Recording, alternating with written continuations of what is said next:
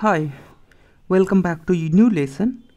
In previous lesson, I had discussed about the ARM, RISC and the CISC design architectures, and we have also compared RISC and CISC architectures graphically. What are the differences between RISC and the CISC architecture?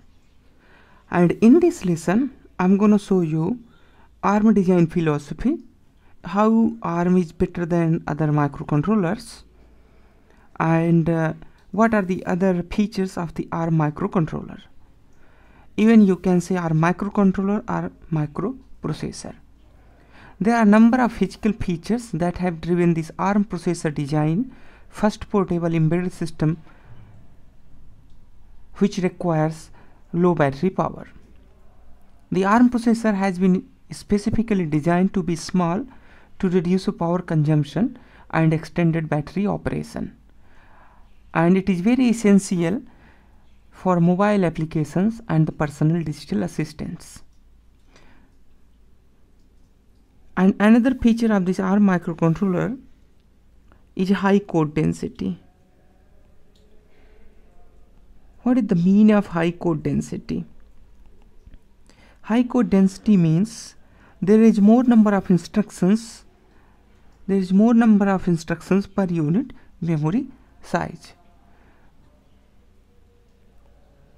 And the another feature of this microcontroller is this is a low price and extremely small factor, a small form factor. Form factor means the size is really small and the price is also very low as comparison to other processors. Apart from this, this also takes a very low die area, which is of course a small form factor, which you can say as a small die area. Okay, so die area is small die area. Perfect. And apart from this, our microcontroller has also in place debug technology. Okay, so with this debug technology, which is connected with the JTAG Joint Test Action Group, the developer can look inside the processor.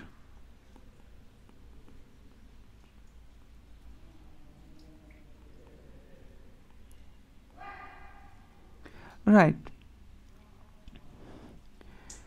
So another feature which we had left to discuss, that is, this is, you can say, the advanced RISC machine. Advanced RISC machine.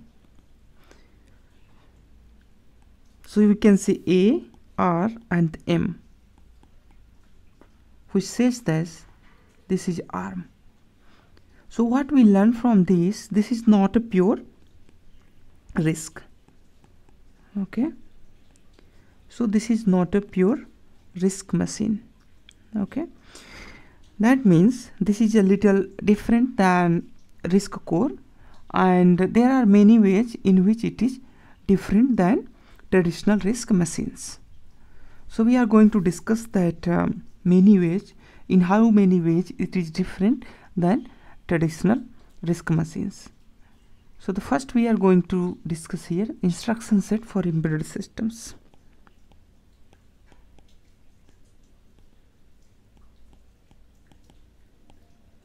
Okay, so in this instruction set there are many features. So the first feature is variable cycle execution for certain instruction. Variable cycle execution. Okay, for certain instruction. In traditional RISC architecture, each instructions are a single clock cycle executed instruction, which take only one clock cycle to execute per instruction.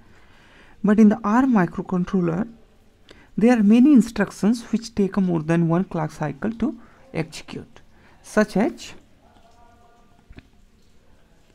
load and store, such as load and store, and as well as a multiply instruction set, which varies depending upon the number of registers being transferred or being used while operating load, store and multiply instruction. So with this, the code density has improved very much, which is another feature of our ARM microcontroller. And the another feature is inline barrel shifter, leading to more complex instructions.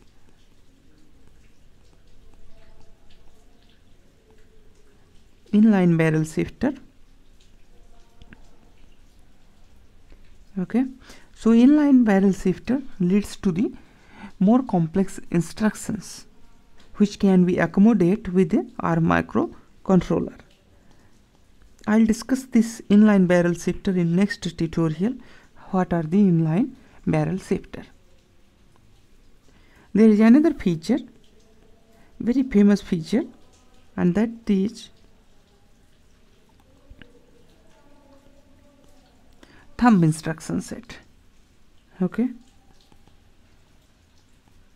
thumb instruction set. Thumb instruction set is a 16-bit instruction set, which is also known as a 16-bit thumb instruction set. So this thumb instruction set leads to the increase code density. That's mean for a same amount of code, our microcontroller takes less memory to store that to store your program. There is another feature. That feature is conditional execution. In a conditional execution, what it do? An instruction is only executed when a specific condition has been satisfied, such as add on carry, such as add if carry, add if overflow, right? Add if result is 0. So there are so many conditional execution: branch if carry, branch if overflow, branch if 0, multiply if carry. So that those type of instructions known as the conditional instructions. And the another feature, which is last but not least, that is the enhanced instructions.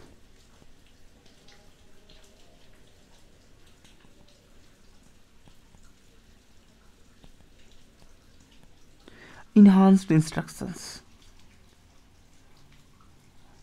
The enhanced digital signal processor instructions were added to the standard ARM instruction set to support fast 16 cross 16 bit multiplier operations and the saturation. So these instructions allow a faster performing ARM processor in some cases to replace the traditional combination of a processor plus a DSP.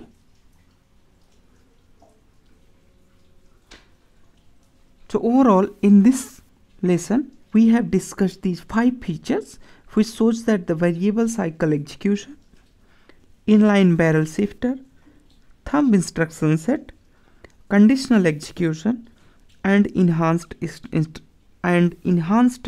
instruction set into our microcontroller.